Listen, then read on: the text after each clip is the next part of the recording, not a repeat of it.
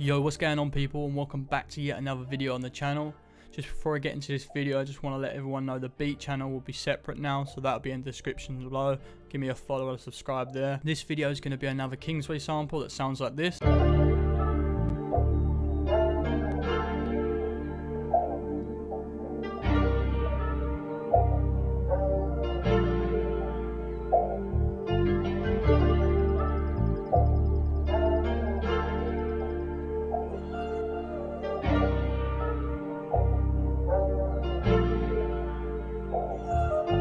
So if you like that, stick around and I'll show you some techniques that I've been using to make samples like this. So the first thing I did was have these keys that I made that sound like this.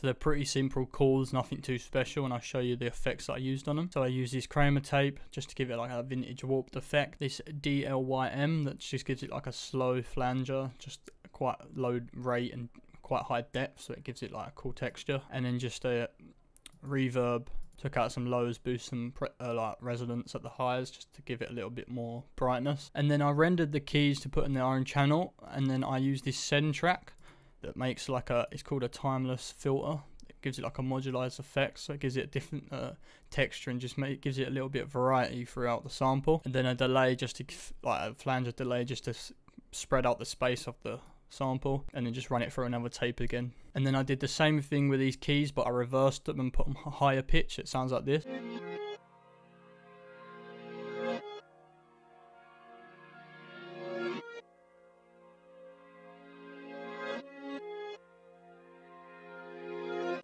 As I said, used the higher pitch, took out loads of lows and highs just because I wanted to filter it out a little bit, and then just another vinyl effect that just gives it like a slight analog warped effect. Slowed it down, but wanted to give it like a fluttered in and out effect, like a pulsing effect. So 1/8 on that, and then just to make it that pulsing effect again, just sidechained it on a 1 bar basis, and then just filtered it for a chamber just to give it like a really spatial feel. And the next thing I added was this pluck sound that sounds like this.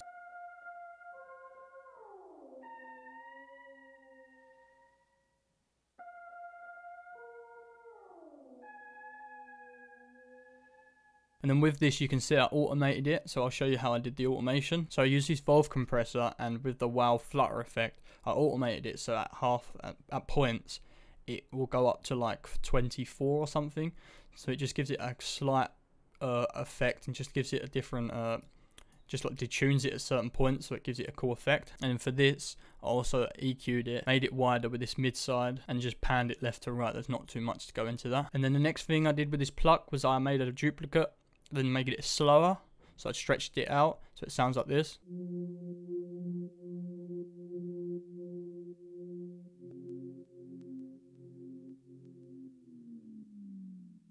And as you can see, it has like a slowed down timed effect. That's just from the valve compressor. And then on that, added a kickstart just to make it sidechain so it pulses again. Then a chorus just to thin it out, give it some more air so other spaces and other sounds can breathe. And then a delay just to fill out that space a little bit. And then just took out some lows.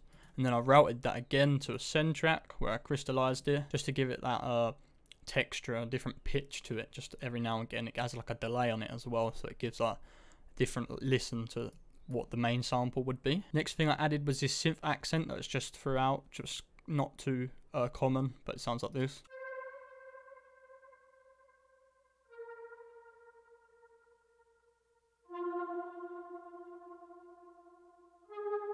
As you can tell, heavily processed. And with that, another kickstart just to give it that pulsing sidechain effect. That was fully on. Then I wanted to give it like this stereo depth sine waves just to give it a little fluttered feeling and just different sound to what the others would be. It modularizes it a little bit and just delays it, so it's pretty cool. And just an EQ and reverb as usual. And then once I did that, I send track again. This is what I've been doing quite a lot, using send tracks to give the original sample just a different feeling and texture. Especially when you delay it, sounds pretty cool. So then a delay, shaper box, but that was just to pan it left to right, but didn't go too crazy on that. Then a second delay just to fill out them spaces, and then just took out some lows because I didn't want the delayed lows to be too busy in the beat. Then next I added this Perc Loop that sounds like this.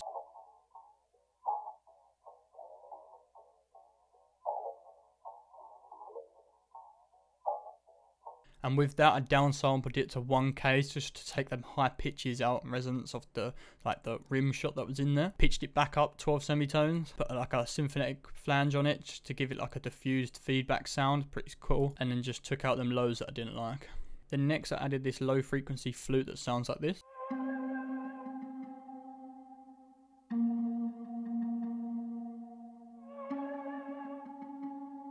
Just fits that mood perfect, just like a slow warped effect. Oh, and with that I also duplicated it into an organ as well, just to layered it. And then with that I flanged a vinyl effect again, ran it through there. A reverb, minimal reverb because I didn't want it to just take up too much, and just took out an EQ as usual. And then on the organ, primal tap just to give it that slight depth rate. And then I used this 16th delay just to fill in them gaps that weren't being used. As well, I was using 1/4 and 1/8 on other ones. And then general mix on the reverb and EQ. Then I layered this pluck and guitar.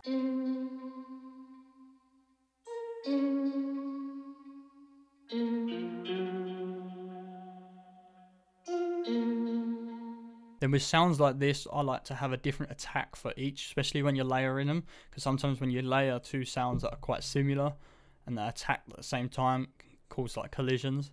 So I just put up the attack, a bit of hold, and just a slight release. And for that I use this slap bass detune, like a chorus up thing, EQ, then just like a delay vinyl effect again. After that I put in my own vocals that sound like this.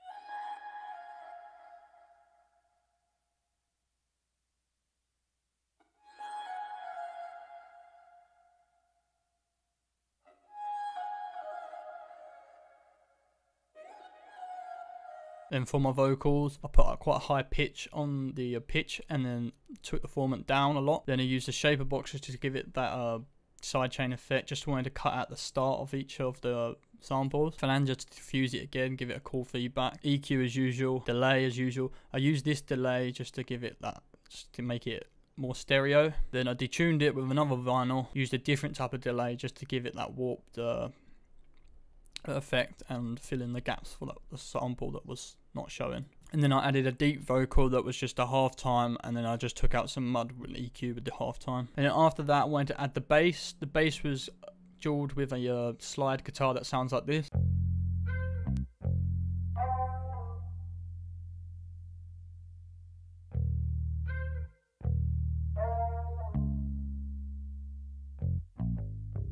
And with that, I just paired it to the root notes of the piano. With the guitar and the slide, I just made them bounce off each other, so it gives it a cool effect and just gives it a bit more rhythm. And with the bass, I just took out some lows, and that was pretty much it. And then finally, at the start, I just added a Rhodes that fit the same keys using the same effects that sound like this.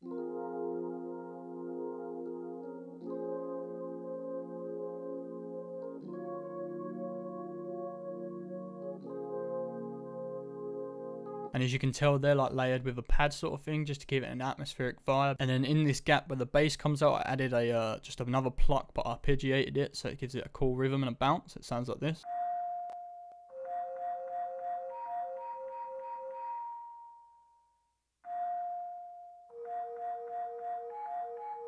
And with that, I just took out the attack as usual, and then I put no effects on that whatsoever. And then I rendered out the final sample and took it down by 3 semitones, so it sounds like this.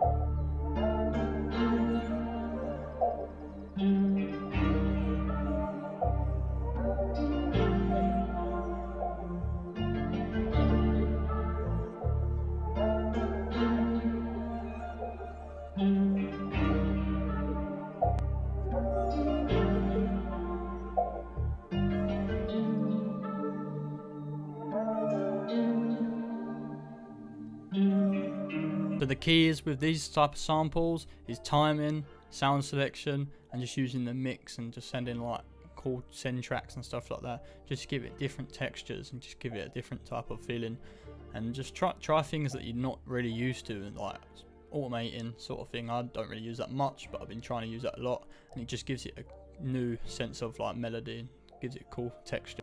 So yeah, if you like this video, give me a like, subscribe. My Instagram will be on the page as usual, and then yeah, I'll see you in the next one, people. Peace.